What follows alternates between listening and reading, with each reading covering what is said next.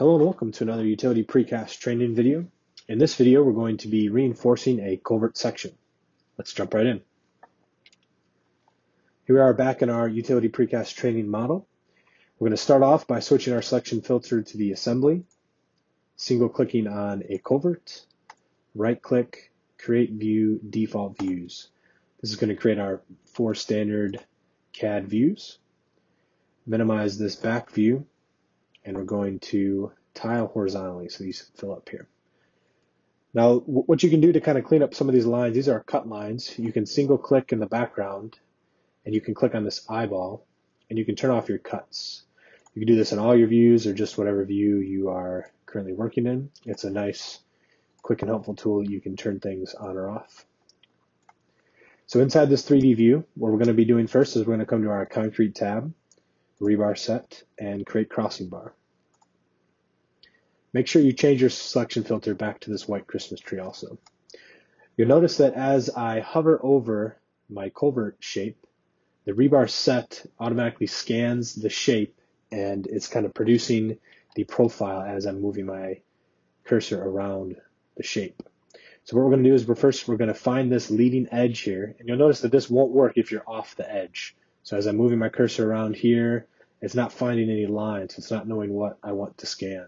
So you have to come to these leading edges here, and always looking for an edge, and that's how you get that shape. So come to this kind of corner edge here, and once you get the outside extremities, single click. And now the only thing you have to do from here is middle mouse. And you'll notice here, if I turn see-through view, we have just essentially created one single huge loop strip around our culvert. Obviously, this is not what most precasters do here. So what we need to do is we need to create some splitters throughout here. So to do this, you need to have your direct modification on, which is down here at the bottom, or you can press D on your keyboard. Zoom in real close to your bar and single select on it.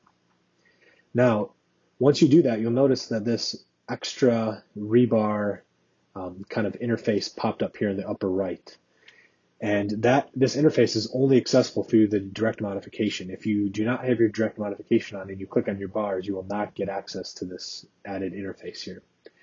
So now that we have this interface open, let's select the splitter.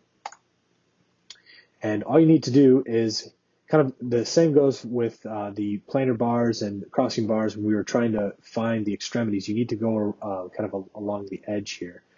Likewise, you need to come kind of along the length of the piece here.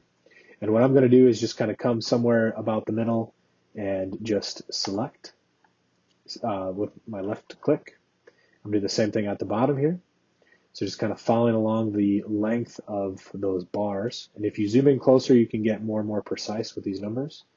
But just kind of looking for that nice midpoint. And then once you find it or you get close to it, you just drop it in. And so basically what we've done is we've added a splitter on the top, splitter on the bottom. Now we've got 2 C bars. This is what some precasters do. If you were to create L bars here, you could create a vertical splitter here. So somewhere at that 5'10" mark, and come here to that same 5'10" mark and single click. So now we've essentially split up this huge, one big strip into essentially all these L bars at the corners. Now, if you single click back on your bars and you find this orange line here, this is your splitter. So if you single click on your splitter and open up your property or your properties cog over here on the side, all of the rebar splitter properties will come up here, and you can choose from all these different options how and kind of what you want to do. So right now the bars affected are 1-to-1. So that's basically saying every bar is going to be split. If you want to skip over like every other bar, you can do 1-to-2 and press modify, and now you'll notice how it's skipping over every other bar.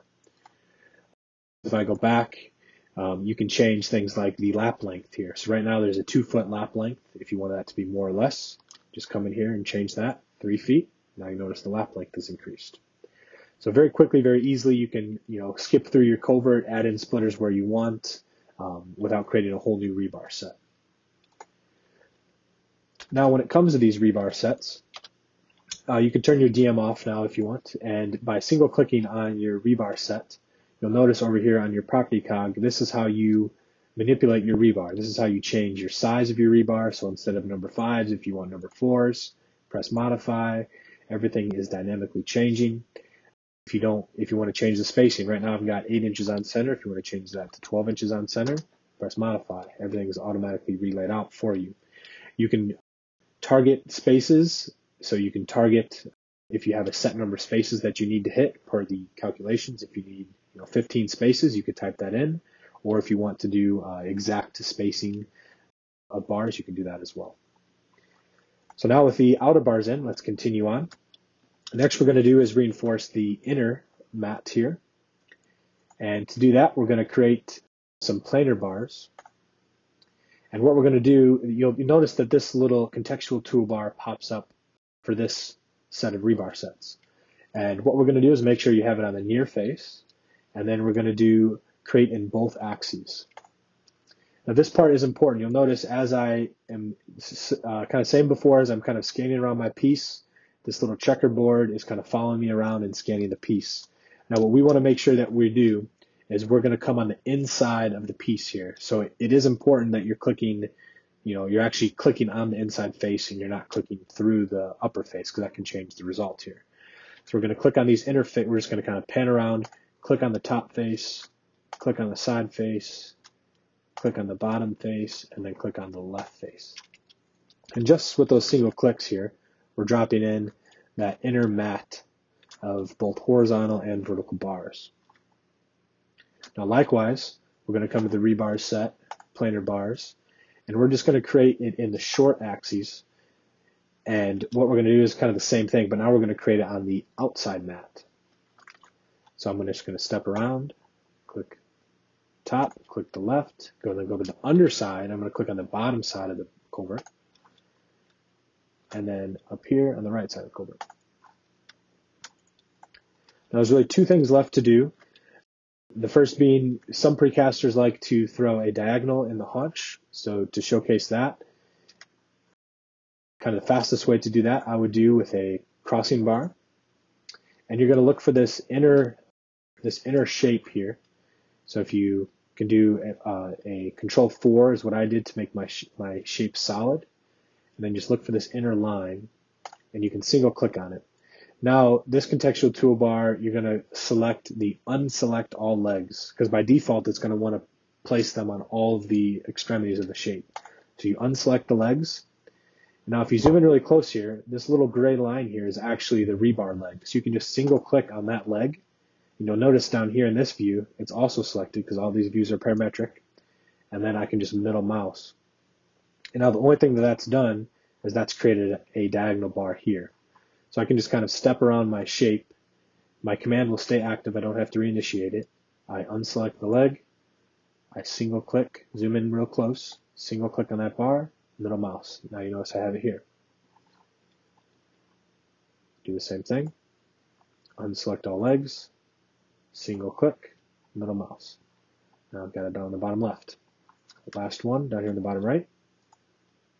Unselect all legs, and middle mouse. Now I've got that diagonal. Now, what you're probably thinking to yourself is, yeah, that's a pretty unlikely diagonal, and it needs to extend beyond. So let's tackle that next. So to do that, we're going to turn our direct modification back on, down here on the bottom, or D on our keyboard. Zoom in really close to one of your diagonals, or if it's easier to work in your 2D view, go to your end view and just single click on it. And now what we're going to do is we're going to add an end detail. So basically what we're going to do is we're going to add a detail on the far left side and the far right side, and we're going to tell the bar to extend a certain distance, whatever distance we tell it to. So I'm going to add an end detail. And just like we explained before, it's very important that you're looking for some kind of edge here. So right now I'm kind of moving up and down along in this bar line. If you'll notice, as I get inside of here, it's very hard for Tekla to know and scan what you're trying to do. So I'm going to come to this very, kind of the furthest point down here and single click.